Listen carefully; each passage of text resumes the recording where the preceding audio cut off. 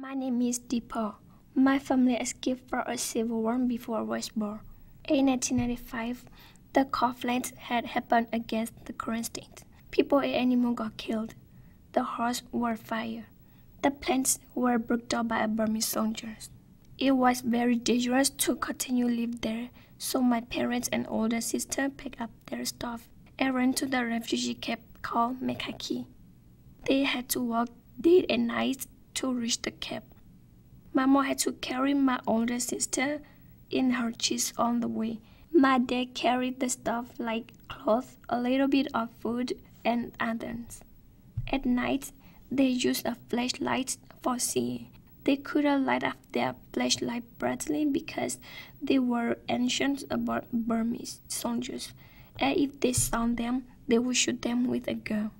At last, they reached the camp. After their 2 years in camp, I was born, and after my 5 years, my youngest brother was born.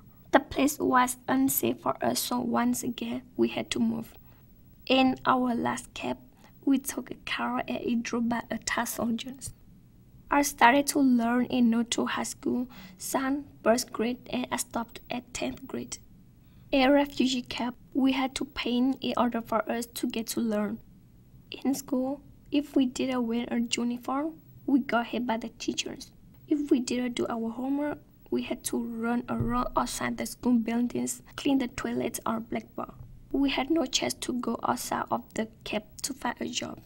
If the Thai security workers saw us, they caught us and put us in the jail. The food was given by the UNHCR, and which included rice, oil, yellow bean, red pepper, fish paste, and salt. It was not enough for us. For a job, my mom used to weave clothes, bank, escort, and sell those to people who need them.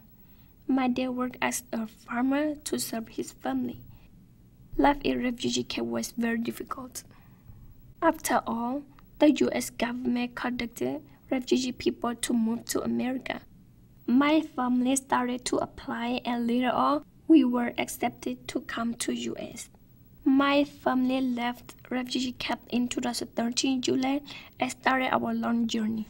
It was our very first time on an plane, and we disliked the food because it smelled stinky, even if it looked delicious to other people. When I went to the bathroom, I didn't close the door because I worried that the door will lock and I couldn't open it back. And I asked my younger brother to wait by the door. We are blessed because every airport that we arrived in, there is someone already there to help us to find a right plane so we will get lost. Lastly, we arrived in St. Paul, Minnesota in August 2013.